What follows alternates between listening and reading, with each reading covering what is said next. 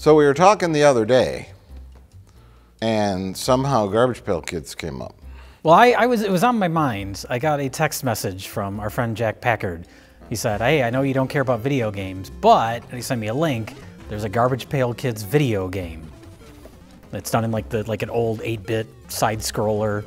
And we were also sent a framed Garbage Pail Kid thing with all the cards of all of our names. Cards with our names. Real Garbage Pail Kids. And then, yeah, one of them, I don't think this is the one that was on there. Is it the J Decay? I just happen to have this shirt. It might be the one that's on there. It might be the one that's on there, yeah. But then someone also made an art piece of all of us as Garbage Pail Their Kids. own original, yes, Garbage Pail Kids. Garbage Pail Kids are never far from our minds. They're with us our whole lives. What is the tagline for the movie? Out of the garbage pail and into your heart. That's the way it's been. I was like, what does it say on the Blu-ray? It says a live-action heap of fun. That's the other tagline, yeah. I thought it said a bunch of cheap fun. And I'm like, that's kind of true, except for the fun part. Except for the fun part. The cheap part, definitely. And we're here today to talk about Garbage Pail Kids, the movie. Yes, folks, we've literally reached the bottom of the garbage pail. We don't call them garbage pails in the United States. We call them garbage cans. Mm-hmm. It's like a British thing. But it has to sound like Cabbage Patch Kids. Yeah. Garbage GPK. Pail Kids. Yes, yes. They did their best. They did their best. Well, not with this, but with the cards they did. Hit it, Johnny!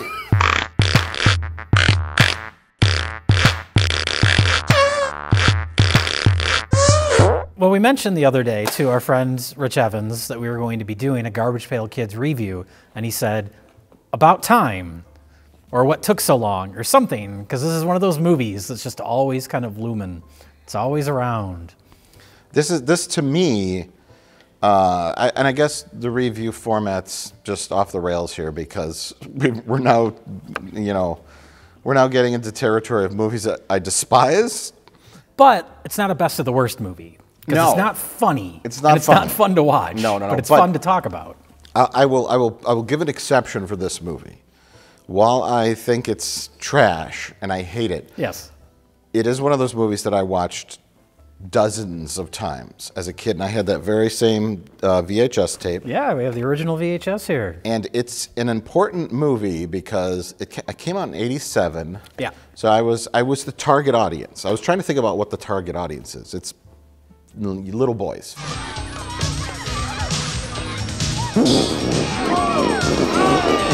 10 to 15-year-old boys. I was right in that age range, more towards the lower end of the age range. I was like 8 or 9 or whatever. Yeah. When it came out, but probably about 10 when it was on VHS, and I'm like, I am the target audience because I collected all the Garbage Pail Kids. I had a pile of them this high. I loved them. Mm-hmm. I would buy them at the 7-Eleven. I had so many Garbage Pail Kids. Loved them. I even collected all the cards with the special backs, the puzzle piece backs. Oh, or it makes like one big... To make the live mic, the guy with the electric guitar. And I still have it. I assembled it with Scotch tape, which is like yellowed and cracked, and barely holding it together. Put it in a frame. I've had it since I was like fucking 10 years old, and I saved it, and it's still held together with the same goddamn tape from 1980, whatever. So I was a Garbage Pail Kids fan through and through, the core target audience. I didn't see this movie in the theaters. I don't even know if it played in the theaters or if it was just straight to video. It played some theaters. I'm trying to remember. I may have seen it in the theater. There's a sliver of a chance. It was one of those movies where I watched it and I was like, I should like this. I should love this. There's something wrong.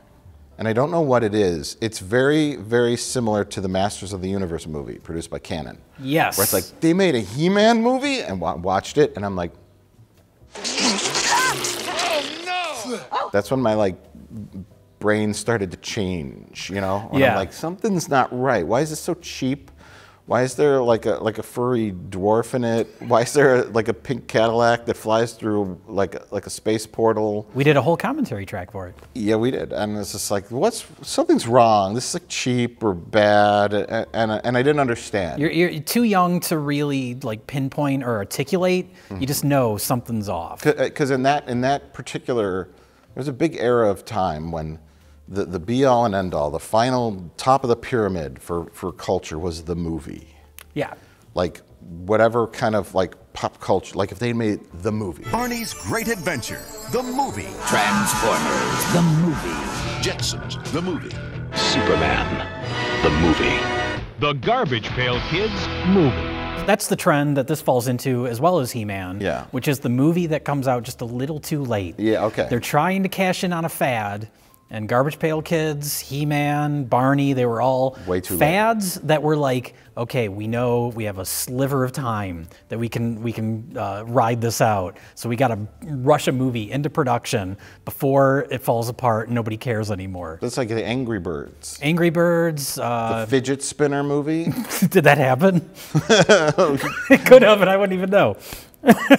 Yeah, I agree. There was never a Pog movie. The Jerky Boys, the Yes, movie. Like, yes. Like you could have comic books, you could have, you know, novel adaptations, soundtracks, you know, any kind of media. But once it hits the movie, then it's like the end of the road. It's like, you know, sink or swim. Yeah. Once you get to that point, and so my little brain was like, the movie. It's got to be the best thing ever. I found Phil! Daddy! Not in this lifetime, little person. Something's wrong with it. Yeah, that era too specifically was everything was the movie. Transformers, the movie. Here they fucked it up right from the beginning because they call it, weirdly, they don't call it Garbage Pail Kids the movie. They call it the Garbage Pail Kids Movie, which just sounds more awkward. So right out of the gate, they're failing. I think fail is the main topic of this discussion because it is one failure after another. It's a fascinating failure. It's rare when you see, I mean, we've seen plenty of bad movies, obviously, but to see one that gets every possible aspect of filmmaking, storytelling, special effects, everything completely wrong. Wanna suck face? Where do we begin, Jay? Well, it starts with the cards. Yeah. As we said, they were super popular for a brief little window in the 80s. That was the era of like kids' entertainment was gross. Because there's like Garbage Pail Kids, early Nickelodeon. You had like You Can't Do That on Television, which was all about vomit and children being lined up to be executed. You never watched You Can't Do That on Television? No. Remember, Jay, I didn't have cable till I was 31. Oh, okay. I had broadcast television. I didn't grow up wealthy like you. I'm sorry. You actually lived in the Home Alone mansion. I did. In Illinois. Yeah. In the north suburbs of Chicago. That's a little secret you haven't really told anyone, even Macaulay Culkin. Well, you know. I don't know why you didn't tell him. But a little secret, Jay grew up in the Home Alone mansion. It's true. It's true. And he had cable. We had cable. Anything I wanted. I want all the Garbage Pail Kids. So I'd get the entire stack of every series of Garbage Pail Kids cards. Yeah. Appropriately enough, and this is true, one day I had the flu, and I was laying in my bed, and all my Garbage Pail Kids were laying on the ground next to my bed, and I turned over and I vomited all over them, and they had to be thrown away. Which seems appropriate. It seems wholly appropriate. Guys,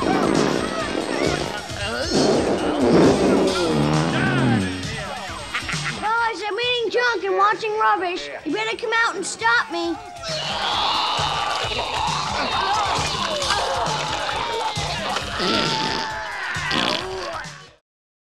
And the appeal of the Garbage Pail Kids were the cards, the artwork. They were painted. Started by a group of kind of like counterculture underground comic book artists, successful in its own An right. answer to the Cabbage Patch Kids. Yeah, they were There's meant to even be, a Cabbage Patch Kid in the movie being hanged inside of a cage in the background. Is that true? A little note. In the State Home for the Ugly? No, in their basement. In the basement. Oh, the basement where they are held captive for the whole film? Of the magician's basement, yeah. Really? I noticed it because this is my first time watching this on Blu-ray, and I also noticed they put up a lot of two-dimensional backdrops. Yeah, we'll get into all that. But anyways, continue. So yeah, John Pound, Art Spiegelman, all these art guys making these things that originally Topps Chewing Gum wanted to make actual Cabbage Patch Kids cards, but the company that made Cabbage Patch Kids wanted too much money. So they said, fuck you, we'll make parodies of them. And then that became popular in its own right. I wonder if there was ever a lawsuit. There was.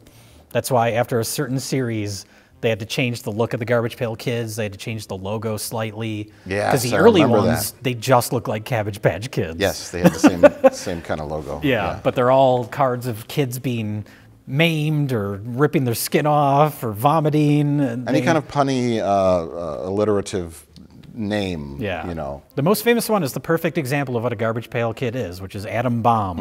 It's a little kid pushing a button and his head's exploding, but he's smiling while it's happening. He's happy about it. Right.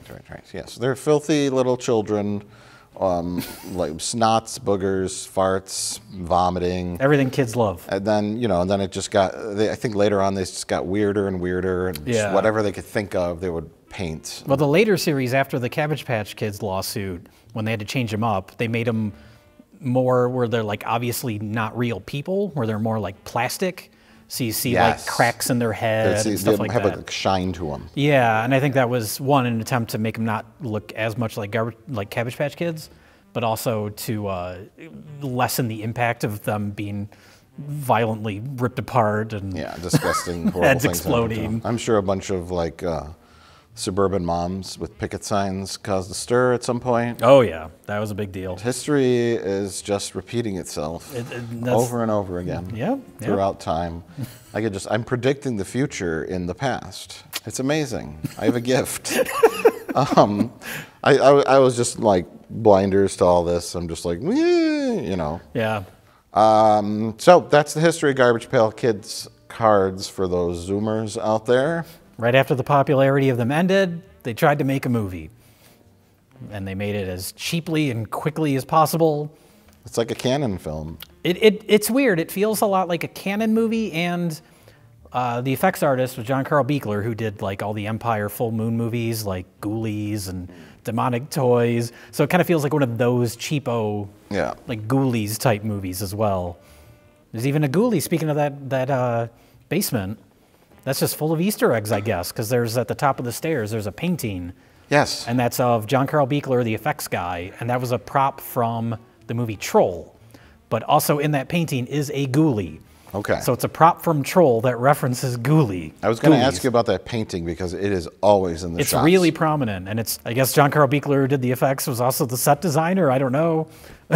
They just worked this prop into the movie. Well, I watched a little bit of the behind the scenes on the Blu-ray, and I don't remember who was talking.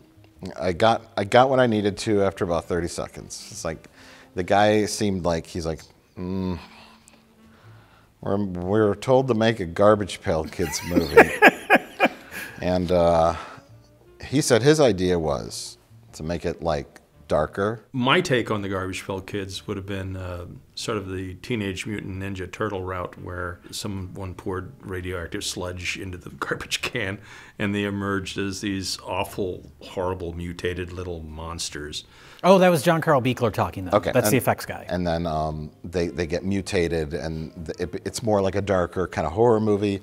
And then the studio was like, well, we want to make this for kids. And he's like, how do you make this for kids? All these cards are like fucking awful and disgusting. And then I was like, well, what that guy's saying makes sense. Because I always think, like, in hindsight, what do? Like the Masters of the Universe movie, I totally get. You don't have a ton of money. You're not going to recreate Eternia and have Castle Grayskull and flying spaceships and all these elaborate costumes and battles, and you're going to cheap it out. Send them to Earth. Send them to Los Angeles at 2 in the morning to run down. Where all the streets are empty. Where it costs you $50 to block off a street, and that's your movie. I get that. With this, you don't have to go big. You just have to go smart. You just have to have a plot that seems to somehow tie in with these goofy little creatures, but the plot is about fashion design, which I guess you could, if you squint, you could maybe see a connection between the contrast between these gross little, ugly little outside of society monsters and high-class fashion. But when your fashion show that the movie leads up to is done with like Party City streamers and it looks horrible, that contrast doesn't work. Your runway is 6 feet long 25 light bulbs. And it was shot in the same dirty warehouse as the rest of the movie. Yeah. I'll give that one a high school gymnasium. Tangerine was an up-and-coming designer. That's true. And this was a fashion show put on by a department store. Yeah. So it wasn't Milan and Gucci. But it wasn't even a department store. Well, they rented out the local high school gym to put on a fashion show. Okay. They did. I joked about it being in a warehouse. They did shoot the whole movie in a warehouse, which is why everything that's outside is clearly, everything is in an alleyway, because it's in the alley behind the warehouse that they shot the interiors at. So they built the little exterior sets in, okay. Yes. That's why Tangerine lives 6 feet away from the Mancini. The antique store. Yeah. And why in between them is just a series of multicolored doors that are stacked one right next to each other, where you couldn't open them and go anywhere. It's just a bunch of doors. They say there's like a for rent sign on one of them. Yeah, like well, it's supposed to be like apartments. Cans. Yeah, but the doors are so close to each other. You clutter it up with stuff and signs, and Yeah. no one notices. And then you have a big 2D backdrop out and rent a backdrop. Yeah. But the plot is we open with our hero Dodger, played by Austin McKenzie. Mackenzie Aston. Oh God. Brother of Sean Aston. Yes, Mackenzie Samwise Aston. Gamgee. Yes, he's running around being chased by a bunch of 30-year-olds. He's 13 years old, and he's being chased by... He's 14 going on 15. I'm 14. I'm almost 15. Oh, in that case, he's older than the actor, because the actor says he was 13 when they made the movie. I looked up the ages of Mackenzie Aston. Mackenzie Aston. Mackenzie Aston. And his love interests. And his love interest, Tangerine, they're only a year apart. That was the weirdest thing, because growing up and watching this movie, especially like in my early 20s, kind of rediscovering it as like a terrible movie, the creepiest part was always that, because she hangs around, Tangerine, all of her bully friends are like 30 years old. And so I always associated her as being older. Sure. So the relationship between her and Dodger always felt super creepy. But in reality, she was only like 15 or 16 when they made the movie, which makes the movie even creepier with how much they sexualize her throughout it. Especially the Basic Instinct shot. Yeah, yeah. Which, I'm sure I don't you've know, noticed. too hot for YouTube. Yeah, I don't know but if that was a mistake or what. Yeah, but watching the movie growing up, I was like, this is really she's creepy. Like, you feel like she's like 20 or something. Because her friends look older. I mean, it was good casting if you want to, like, that dynamic of the kid who's just a little too young for the girl he's going after. Mm-hmm. She compliments him, which is how I inferred her age in the movie as being 16-ish. You know, that jacket makes you look older. I'm much older. At least 16. Maybe 17. They're at least 16 because they're driving. Sure. So we could rule that in. Well, she seems older because she has her own apartment. No, I think it's her bedroom. Inside her family's apartment, we just don't see the rest. We just never see anything because they had no more when he comes sets. in through the window, Yeah. she closes the bedroom door, and so I was inferring that that's her bedroom. But there's like a kitchenette in there. It looks like a little studio apartment.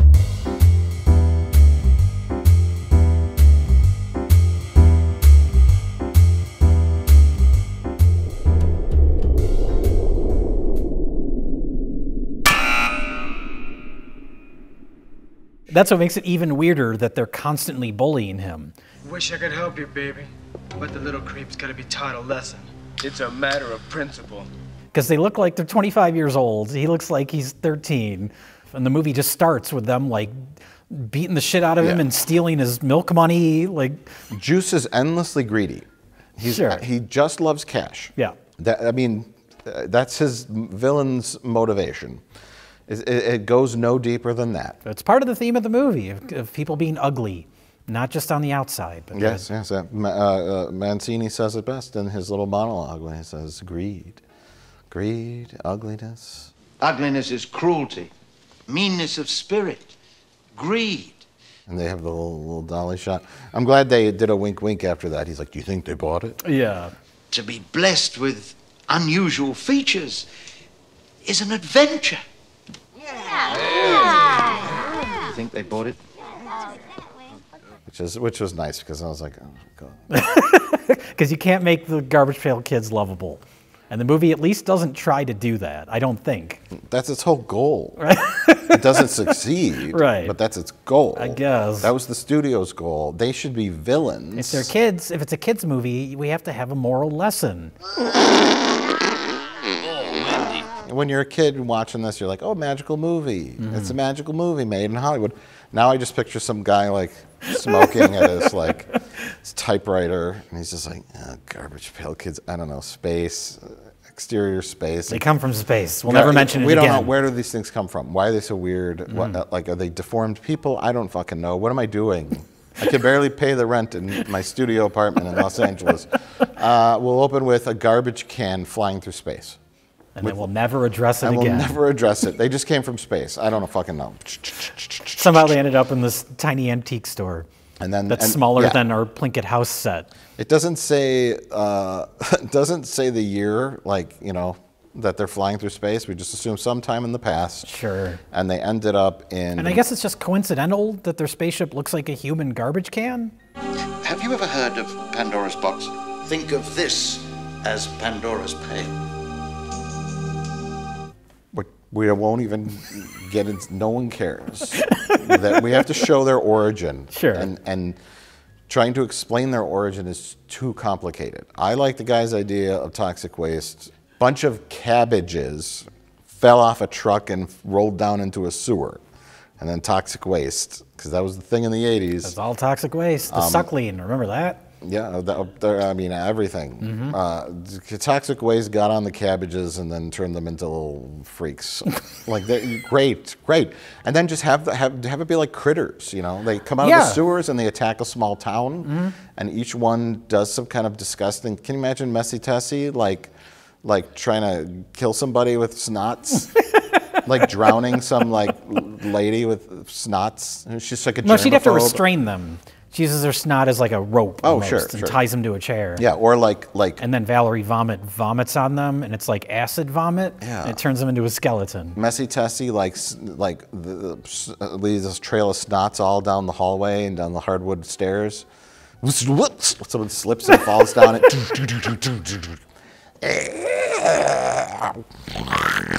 Instead, she doesn't do anything with her snot. None of them do anything with any of their special abilities. There's it'd be like a smorgasbord of weird fucking nightmarish things you could do with Garbage Pail Kids as villains. But the cards were, of course, collected and liked by kids, so you got to make it a kids movie. So you can't go that extreme. Now you could. Nowadays you could. Maybe. You could do an ironic reboot of Garbage Pail Kids with dark humor. I've actually thought about this. The perfect director for a modern Garbage Pail Kids movie is the guy who directed the movie The Greasy Strangler. My God! This man is truly mad! Because that's a movie that is very gross and off-putting, but it's executed in a really stylized way that makes it almost surreal and not just disgusting and uncomfortable to watch, which this movie unintentionally is. Yeah. Yes, yeah. I mean, that would be a big hit with 40-year-old man babies. Exactly. Like us. Like us. I would watch the shit out of that. Because little kids currently don't give a shit about garbage, even though they did bring them back. We'll start writing the script. Okay. Greasy Strangler.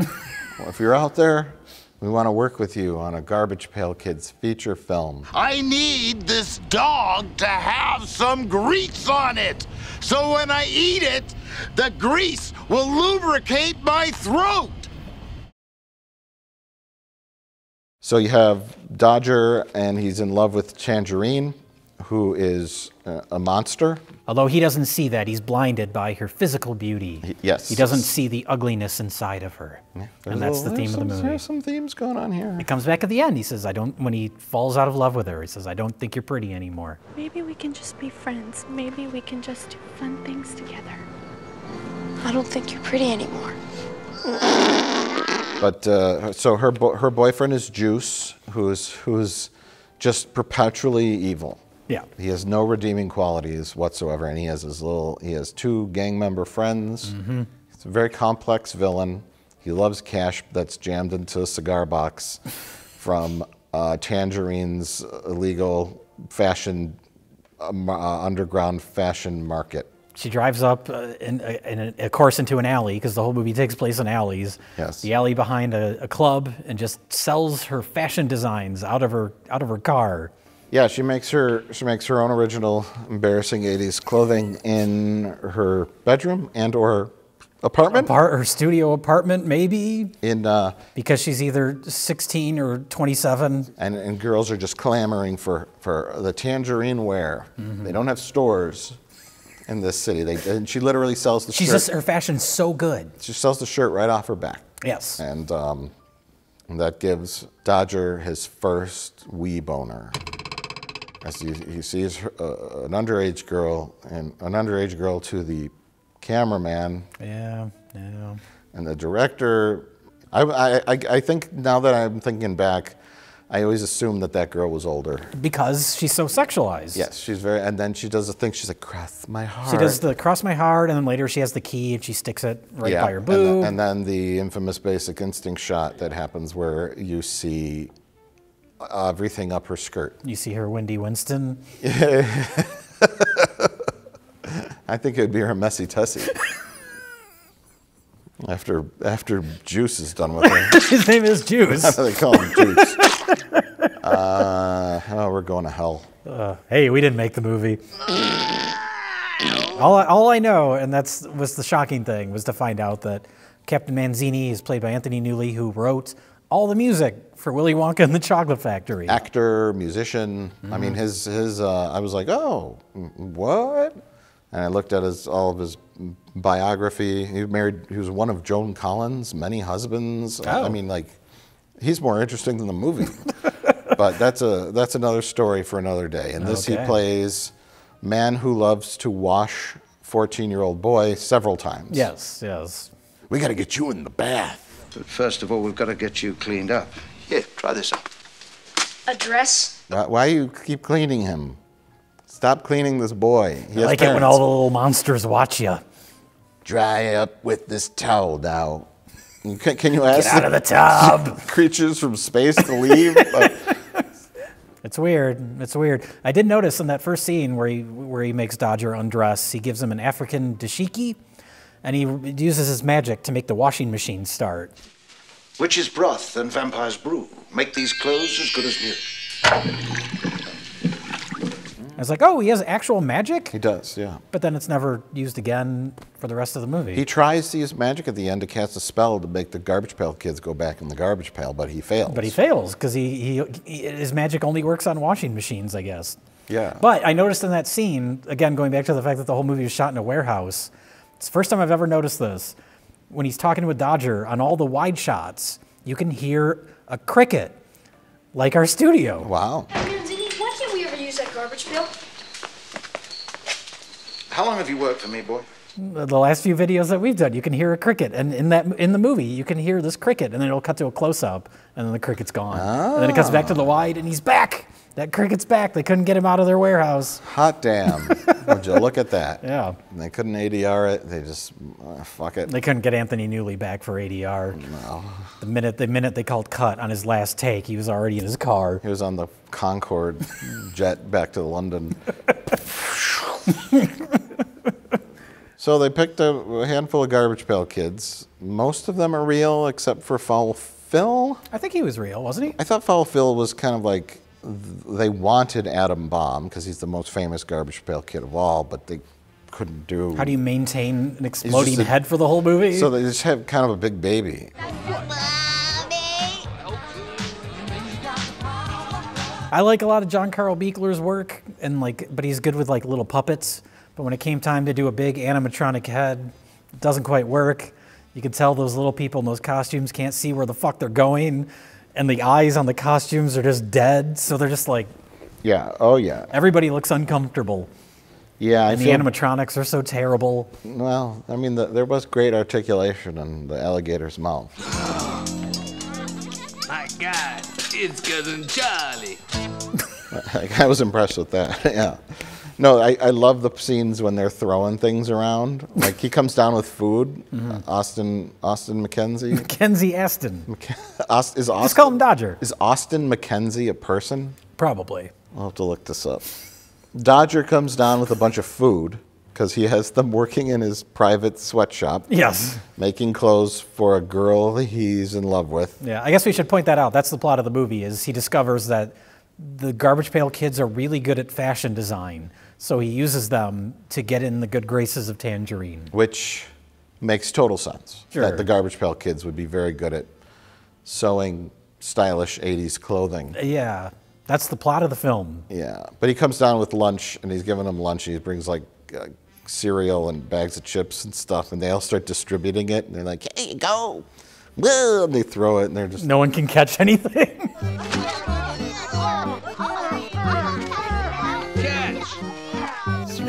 Grasping, they can't see anything.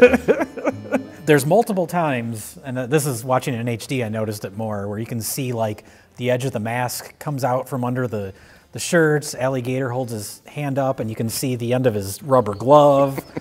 There's one shot, I think it's when they're hiding, they're trying to, for no reason, they're trying to hide the fact that they have a TV. They're trying to hide that from Dodger. They're like standing in front of it. And I think like the mechanics went wrong in Valerie Vomit's face. Like her whole right half of her face is just fucked up. Like one eye is just sticking straight up, and there's like a weird smirk, and it's just frozen that way. I'm assuming there was a script, but the whole movie feels like it was pieced together with B-roll.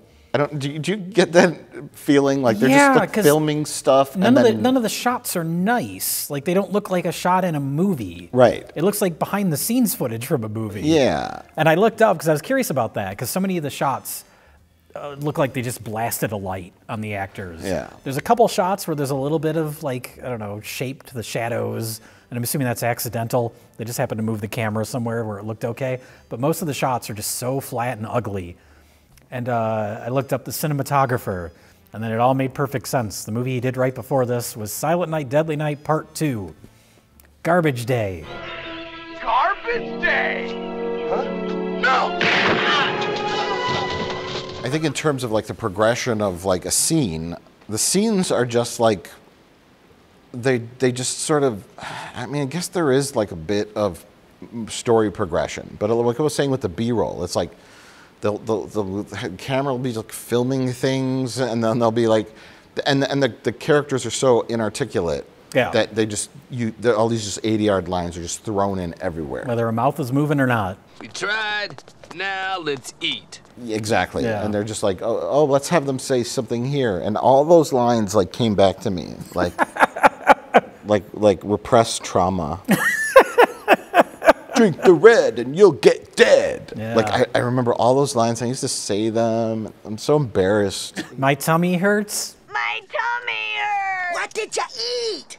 Everything. That'd do it. Like that exchange. Allie, you ate my burger. Oh, yeah? Prove it. I can't. You ate the evidence. But once they're free, they go out looking in garbage cans. For their friends, because I guess presumably all the other Garbage Pail Kids that appear on all the other trading cards also live in garbage cans. They all came from space at some point, and they live in random garbage cans. They can't find them. Then out of nowhere, they say that their friends are at the state home for the ugly. We think they might be locked up somewhere. In the state home for the ugly. The state home for the ugly. I can't believe people would make a place like that. They're probably at the state home for the ugly, which is not an establishment that's been established earlier in the movie. No. This is like an hour into the film. There's no lead up to this. There's no like scene where they discover this information. They just say it. Yeah. And then it's a thing. And their friends are not at the state home for the ugly. Well, this confused me as a kid. I thought what they did, because we see the state home for the ugly is basically like they drive around. They're like dog catchers. And they catch people in nets and take them to the state home for the ugly. If they're ugly enough, or too fat, or too skinny, like Gandhi. Yeah, it goes into like a weird cartoonish Looney Tunes kind of logic when the plot line with Tangerine and her fashion show and the abusive boyfriend is like borderline realistic. Yeah, and the whole movie is shot so like flat. It looks like a documentary or something. And they don't gel. So it doesn't. I was thinking about that stuff. and rewatching it. Like the State Home for the Ugly, if that was in like Pee-wee's Big Adventure, like something that has a little style and kind of whimsy to it, Right. you'd buy it. Yeah. But in this, it's like, what the fuck is this place? It doesn't mix. But yeah, so they say that their friends are at the State Home for the Ugly. And then when the Garbage Pail Kids get captured and they're there, we see the security guards. They're like, what are we going to do with them? They'll be gone soon. Gone where? Like, oh, they're going to murder them. Yeah. So then when they're rescuing the Garbage Pail Kids later in the movie, Captain Manzini and their biker friends that we haven't talked about yet, Dodger says, what about the other Garbage Pail Kids? And Captain Manzini says, we were too late. Remember the garbage truck? We were too late. Just go and check that everybody's out safely. Okay. So the movie's just flat out stating that all these other magical Garbage Pail Kids have been murdered, I guess. And that's that's what they came up with as a solution to not have more Garbage Pail Kids in the movie because they could only afford these few costumes. That's my thought, is that they had this set, and it's a nice set in comparison. It's the other end of the warehouse they shot It's not the Lord of the Rings, but it's a nice set. And they had these cages, and they're like, we got to fill the cages up. Mm-hmm. Can we make 12 more full-bodied Garbage Pail Kid costumes? Hell no.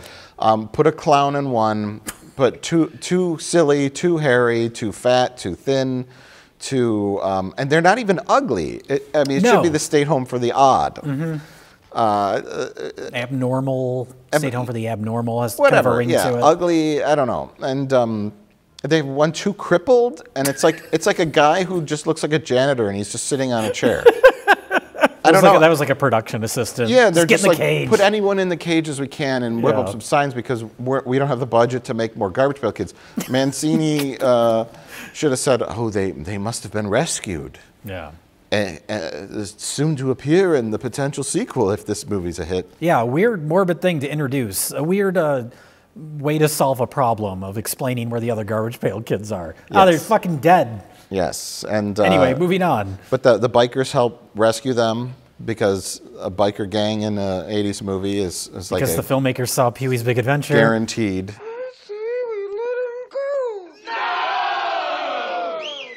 They meet the bikers in the bar when Alligator goes into the world's most dangerous bar. The world's toughest bar. The world's toughest bar, and wants to eat. A lot of sign jokes in the movie. He wants to eat toes. Yeah. I guess a biker bar, I don't know, it's not really the best place to find toes, but he happens to find a biker who has open-toed shoes on, and then he gets into a little trouble, a la Pee-wee's Big Adventure.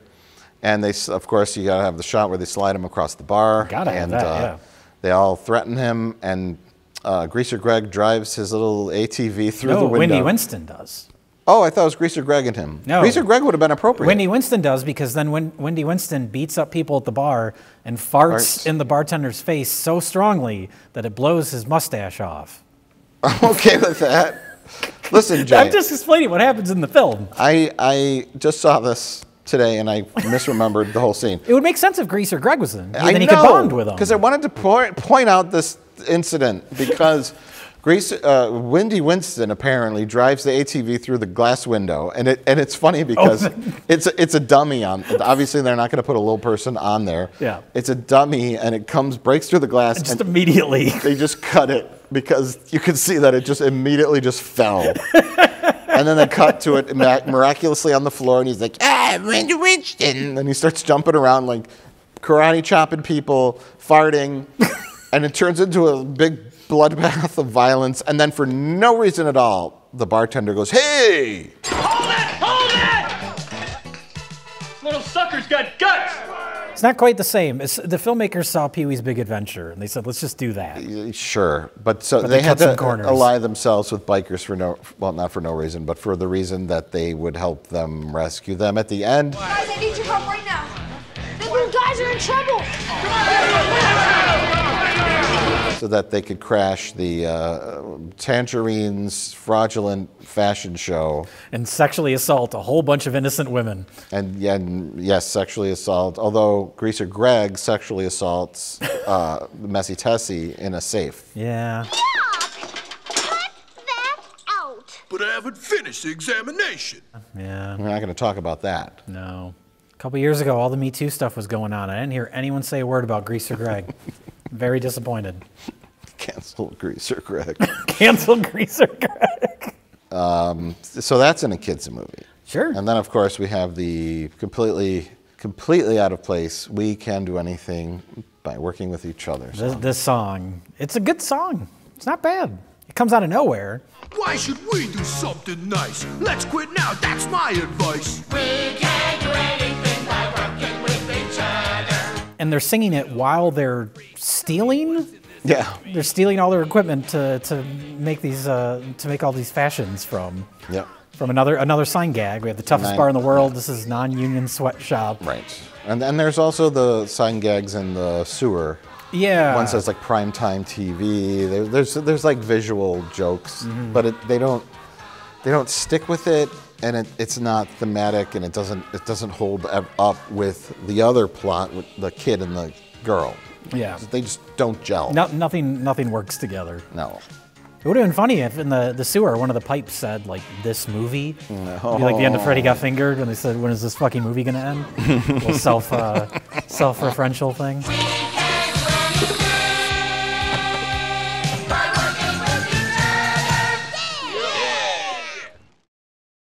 What about that really great scene when they go to the movies? Oh yeah, where you're watching it and you're like, I would rather be watching Three Stooges. Oh God, those extras. The one extra, because they want to do the gag where Foul Phil steals her hot dog. So for no reason, she's holding her hot dog like back behind her head, like she's listening to a boombox or something. The director's just yelling, "The midget can't see the hot dog! What? Put it further behind your head! It's weird if I'm holding it back here. The midget can't see!" That's what's going on. That's the one thing I won't. Everyone involved with this movie should be ashamed of themselves, except for the little people actors. They're just making some money. In a warehouse with no air conditioning. One of them, I was watching an interview with one of them talking about they can only wear the helmets for like 6-7 minutes, and they had to take them off and get like hoses with air conditioning in there. Sure. They were probably on the verge of passing out this whole movie. Yeah, you could tell they look miserable. The Garbage Pail Kids. You think like, oh well, they're in a movie, you know. Yeah. They probably didn't get paid a lot. No, well, you also know, because any movie made around this era that has little people in it, it's almost guaranteed that at least some of them were Ewoks. A lot of them had done other stuff. Yeah, there's a famous one in this who's in a ton of stuff. Yeah, well, Phil Fondacaro is Greaser Greg, and he's a genuinely good actor. He's been in some good stuff, mostly B movies, because that's what you do with a little person actor. But he was in Willow, but Valerie Vomit is what's her name? Debbie Lee Carrington, who's the little woman with the gun in Total Recall. But that shows like when you're a little person actor. You take what you can get. So sometimes we need a little person in this, $50 million movie. But then we also need him in Garbage Pail Kids. Like, you go where you can get the work. Yeah. And then the next week you're on the set for Willow. Sure. But I mean, God bless them. They all suffered for their art. They made this great film that will be enjoyed for generations to come. To us, I always have that producer brain in the back of my head going like, think about all the creative decisions. How did we get here? How did you get here? Whose idea was it? The song? What? It's a marketing conundrum. Mm-hmm. It's like they're nasty, mean-spirited cards that are satire that appealed to kids because they had to hide them from their parents. Yeah. And then some studio wants to come out and make a big movie that's going to play in theaters that the parents will take the kids to, and that doesn't fly. Yeah, it doesn't work for that, and you can't make them cute and happy, and they didn't really develop them as characters. I was thinking about like a modern day like Pixar movie, and how like tight those scripts are. Oh sure. And how like well executed those stories are, and I'm like, this is just like garbage. No pun intended. Well, it's just like have all these characters and just have them like fart and say things and have no real motivations. And how do they get around? We want them to go to the movie theater and have a funny scene at the movie theater, but how do they get there? I don't know. They find ATVs behind a dumpster. randomly. Right. Why are they there? It's bad in almost every way, but it's fascinating because it brings us back to the initial question of what do you do? Yeah. Well, how do you make a Garbage Pail Kids movie? And I do think there would be a way, and it would be interesting with today's modern technology, not necessarily CGI, but better costumes. I mean, you could do CGI, but better costumes. If you did CGI and made them really cutesy, like a Pixar movie, like cute-looking characters that do like awful things. Yeah, it would have to be a horror movie with a hard PG-13. Sure. Because you'd have to get really mean-spirited and really gross, almost over the top. Yeah. And you'd have to pull out all the deep-cut characters and just go hog wild and have them all come to life. Yeah. In small-town USA. You do Gremlins, but with Garbage Pail Kids. Gremlins are critters with Garbage Pail Kids, and there's something that happens that cuts the town off from the rest of the world, and the Garbage Pail Kids are everywhere. Yeah, but a handful of little people in giant masks that they can't see out of bumping into walls in a basement. No, I don't know if you want to bring magic into this. Because magic's so lame.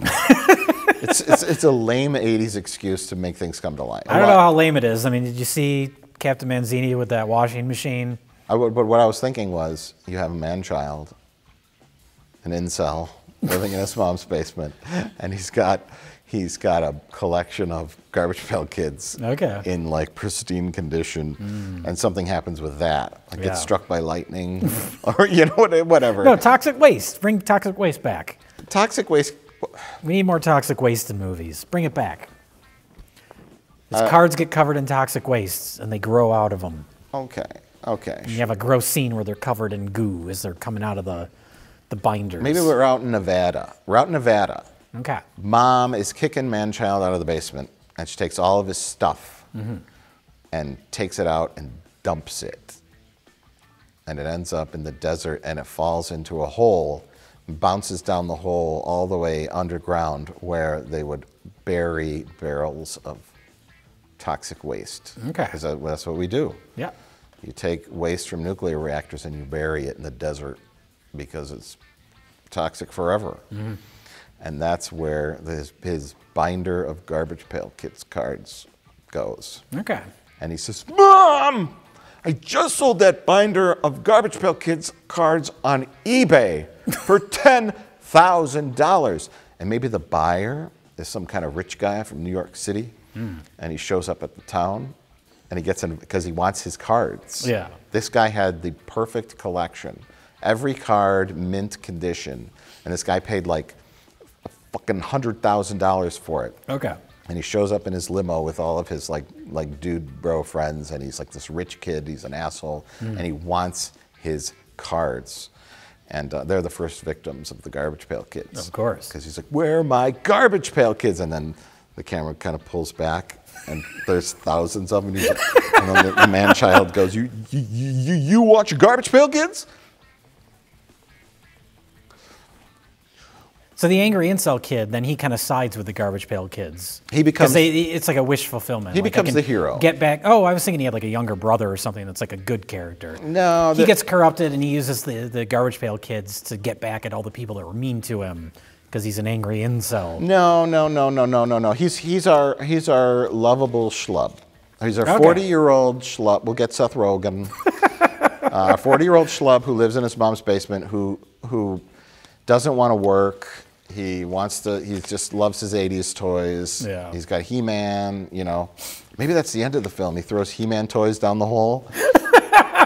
and then He-Man. He has to fight the Garbage Pail Kids. He's chopping all these little kids' heads off. But He-Man's riding around on Battle Cat, decapitating them all.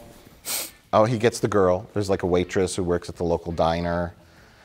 Named Tangerine. I was going to say, you have a little nod to the original. Her name's Tangerine. She wants to become a fashion designer in New York City. Yes. Yeah. And he wants to get out of his mom's basement, but he's too lazy. And then he learns to, during this whole adventure of all these Garbage Pail Kids that destroy the town, You could have everyone be mean to him, like call him a loser, and and those are the people that get killed by Garbage Pail Kids. Sorry. But then he does have a growth. He has a growth. He has an arc, and he matures. He learns to put childish things away.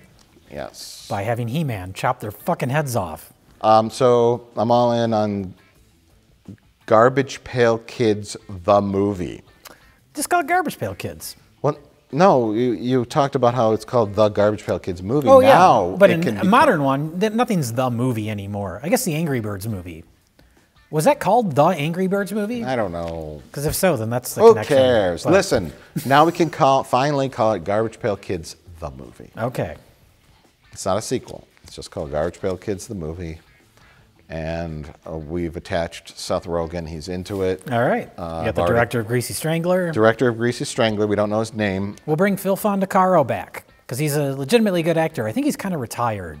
He showed up in Land of the Dead as a little gangster named Chihuahua. It's like, hey, it's Phil Fondacaro. Yeah. But we'll get him out of retirement to do a little cameo. He's like the owner of the diner or something. Yeah, he'll have a non-costumed character role. Yeah. Yes, and we'll give him a really good scene. Sure. Maybe our man-child works for him in his only job, and he gives him this like big speech about how he's a little person, and his whole life he's struggled, and it's been really hard for him because he's a little person and he's faced obstacles. Yeah. And here you are, Seth Rogen, you know, able-bodied, normal height person, and you're just an asshole, and you're not even trying. And he's like, I worked my way up to own this diner, and now I'm doing good for myself, and you don't even leave your mom's basement, and you suck at the job as the janitor in the diner. And Phil Fondacaro will get an Academy Award nomination for the Garbage Pail Kids movie.